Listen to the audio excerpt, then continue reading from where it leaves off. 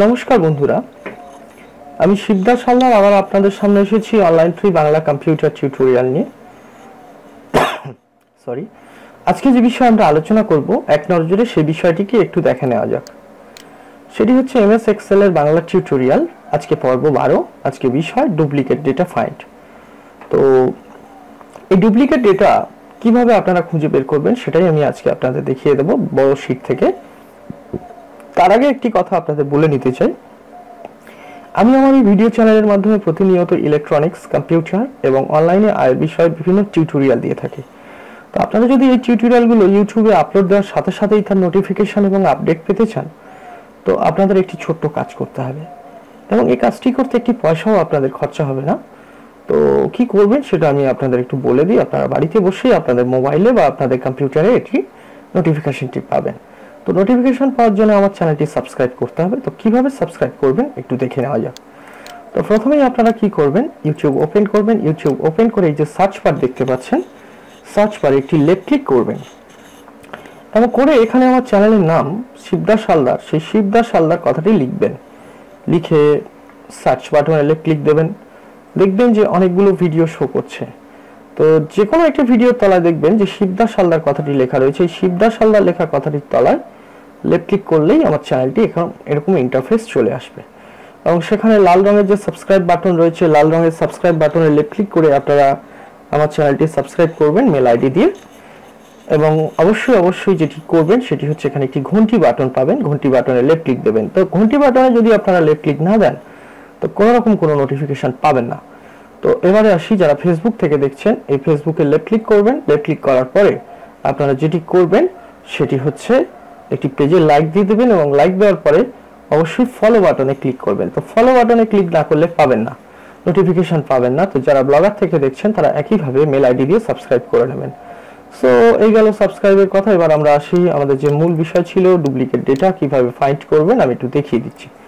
তো প্রথমে কি করবেন, এমএস এক্সেল 2016 এটি ওপেন করে নেবেন। ওপেন করে নেওয়ার পরে ধরুন আপনি কোনো স্যালারি শিট তৈরি করেছেন। তো সেই স্যালারি শিটে একটা জায়গায় আপনি নাম লিখছেন। ধরুন এখানে লিখছেন NAME নেম। তো এখানে ধরুন স্যালারি SALARY স্যালারি। তো আমি আপনাদের আস্তে আস্তেই দেখিয়ে দিচ্ছি যাতে আপনারা বুঝতে পারেন, অত্যন্ত হুড়োতাড়া করলে আপনাদের অসুবিধা হবে। ধরুন নাম লিখছেন বরুণ দাস, SUMANS, সুমনা কর, বিমল BIMAL, কুমার SHYAMALJNA, যতীন দাস। এখানে লিখুন ধরুন বরুণ দাস নামটা দুবার, বরুণ দাস। এখানে ধরুন এর স্যালারি লিখছেন 10,000, 9,000। তো আমি টেনে দিচ্ছি আপনাদের সুবিধার জন্য, না লিখে সবারই স্যালারি 9,000 কিন্তু এর স্যালারি 10,000 লিখলাম। তো এবারে ধরুন আপনারা এই সেল, ধরুন প্রথম আমি একটি সেল থেকে ডুপ্লিকেট ডেটা ফাইন্ড দেখিয়ে দেবো, তারপর এটার সঙ্গে এটা কম্পেয়ার দেখিয়ে দেবো দুটো। তো আপনি ধরুন এই সেল থেকে ডুপ্লিকেট ডেটা খুঁজতে চাচ্ছেন, তো একেবারে প্রথম থেকেই ধরবেন, এটা কিন্তু মাঝখান থেকে ধরলে হবে না। তো এরকম ধরবেন, ধরে সিলেক্ট করে নেবেন সেলগুলো। এবার চলে যাবেন কন্ডিশনাল ফরম্যাটিং, নিউ রুল। এখানে গিয়ে দেখুন use a formula to determine which sales two format. তো এখানে একটি লেফট ক্লিক করুন, করলে এরকম একটি ঘর চলে আসবে এবং সমান চিহ্ন দেবেন। এখানে যে ফর্মুলাটি ব্যবহার করব সেই ফর্মুলাটি আপনারা এখানেই দেখতে পাবেন, এই জায়গাটা শো করবে। সেটি হচ্ছে, বা এখানে আপনারা দেখে নেবেন, এখানে হয়তো নাও করতে পারে। তো এখানে লিখবেন কাউন্ট ইট, COUNTIF ফার্স্ট ব্র্যাকেট। এবার যেহেতু এ ঘরের ডেটা আপনি নিচ্ছেন, তো যে ঘরে ডেটা নেবেন সে ঘরে A 2A, এখানে টু এ বোঝাতে আমি ইস্টু চিহ্ন ব্যবহার করলাম, কমা, এবারে এ ওয়ান দেব, দিয়ে যে এই ঘরের সাপেক্ষে যেহেতু আমি করব তো সেই জন্য এ ওয়ান দিলাম। তো এটা দিয়ে আমি গ্রেটার দ্যানের চিহ্ন দেব, দিয়ে লিখবো 1। সো এবার আমি ফরম্যাটে ক্লিক করব। তো ফরম্যাটে ক্লিক করার পরে এখানে দেখুন ফিলে আমি এখানে ধরুন লাল চিহ্ন দেখাবে, তো ওকে দেওয়ার পরে আমি যদি ওকে বাটনে ক্লিক করি, দেখুন বরুণ দাস নামটি হাইলাইট হয়ে গিয়েছে। তো এটা একটা ঘর। এবারে আপনি যদি দুটো ঘর থেকে করতে চান তো সেটা কি করতে হবে এবং এই ঘরের সঙ্গে এই ঘরের তুলনা করলে কি হবে, তো আমি দেখিয়ে দিচ্ছি একটু। তো আপনারা চলে যাবেন কন্ডিশনাল ফরম্যাটিং, এখান থেকে আপনি ক্লিয়ার রুল এবং clear rule from entire sheet, অর্থাৎ সমস্ত শিট থেকে আপনি কি করলেন, আপনার যে নতুন রুলস আপনি যে সূত্র ব্যবহার করছিলেন সবটাই আপনি হটিয়ে দিলেন। এবং সবটাই হটিয়ে দেওয়ার পরে আপনাকে যেটা করতে হবে সেটা হচ্ছে প্রথমেই এই স্যালারি শিট আমি অ্যালাইনমেন্ট একটু ঠিক করে নিচ্ছি, বাজে দেখাচ্ছে তো, এবং এই দুটোর একটু ব্যাকগ্রাউন্ড কালারটাকে আমি একটু বদল করে দিচ্ছি যাতে ভালো লাগে। তো এটা দেওয়ার পরে আপনি কি করবেন, এরকম টোটাল ঘরটাকে সিলেক্ট করে নেবেন। এবং মনে রাখবেন এই উপর থেকে কিন্তু সিলেক্ট করতে হবে, বা যে ঘরের সাপেক্ষে করবেন সেই ঘর থেকে সিলেক্ট করতে হবে। ধরুন আপনি এই জায়গা থেকে করছেন, তো এই ঘর থেকে সিলেক্ট করতে হবে এবং লেখার সময় এই ঘরের অ্যাড্রেসটি লিখতে হবে, সেল অ্যাড্রেস। এই ঘরের সেল অ্যাড্রেস ধরুন আপনার হচ্ছে A2, তাহলে A2 দিতে হবে। তো যাই হোক আমি এখান থেকেই দেখাচ্ছি, তো পুরোটা সিলেক্ট করলাম, আমি লিখবো A1। তো এই ঘরের সেল অ্যাড্রেস হচ্ছে A1, এই ঘর হচ্ছে B1। তো আমি এটা মানে এটা আসে হচ্ছে এই A এবং 1, তো এই মিলে A1, তো এটা হচ্ছে A আর এই ঘরটা মানে 2, তাহলে A2। তো এভাবে সেল অ্যাড্রেস বোঝা যায়। তো আমি যেটা করব পুরো সিলেক্ট করব, করে চলে যাব কন্ডিশনাল ফরম্যাটিং। কন্ডিশনাল ফরম্যাটিং এ গিয়ে নিউ রুলে যাওয়ার পরে আমি চলে যাচ্ছি ইউজ এ ফর্মুলা। এখানে আমরা লিখব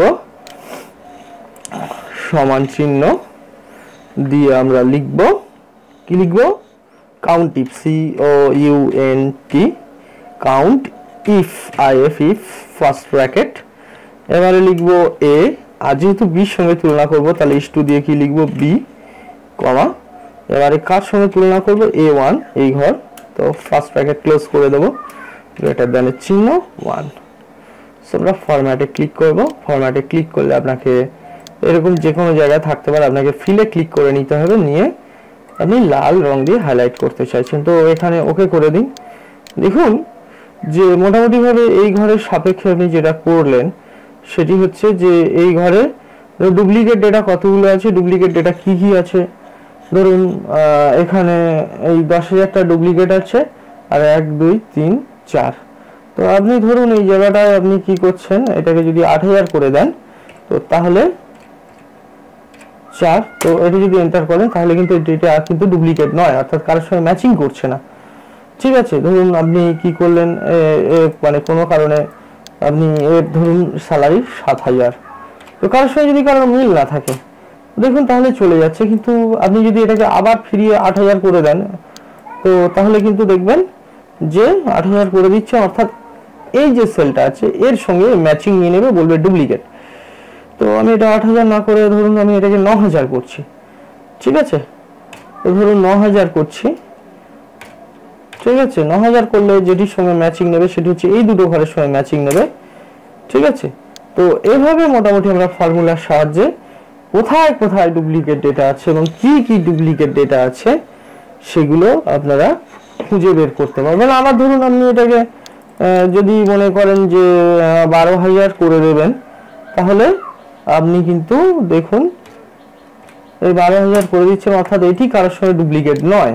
তাহলে কোনটা কোনটা ডুপ্লিকেট, 8,000টা ডুপ্লিকেট নয়, 12,000 ডুপ্লিকেট নয়, কিন্তু এই 10,000 ডুপ্লিকেট, এই 9,000 ডুপ্লিকেট, আর এই বরুণ দাস ডুপ্লিকেট, এই বরুণ দাস ডুপ্লিকেট। অর্থাৎ আপনি সহজেই যদি এরকম কোনো ডুপ্লিকেট ডেটা বা একই লোকের নাম পরপর 2বার 3বার 4বার এন্ট্রি করা হয়ে থাকে, বা তার যে ডেটা বা সেই তথ্য যদি এন্টার করা হয়ে থাকে, তাহলে এর সঙ্গে এর কম্পেয়ার করে এবং দুজনের যদি একই রকম ডেটা থেকে থাকে তাহলে কিন্তু আপনি এই ডেটাটাকে আপনি কি করতে পারবেন, সম্পূর্ণভাবে মুছে ফেলতে পারবেন।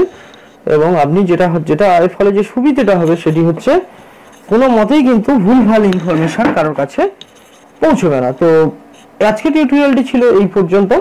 তো আমি আপনাদের রিকোয়েস্ট রাখবো যে আমার চ্যানেলটি সাবস্ক্রাইব করতে, যাতে করে আমি ভিডিও দেওয়ার সাথে সাথে আপনারা পেতে পারেন এবং উপকৃত হতে পারেন। তো ধন্যবাদ, ভালো থাকবেন, আপনাদের দিনটা শুভ হোক।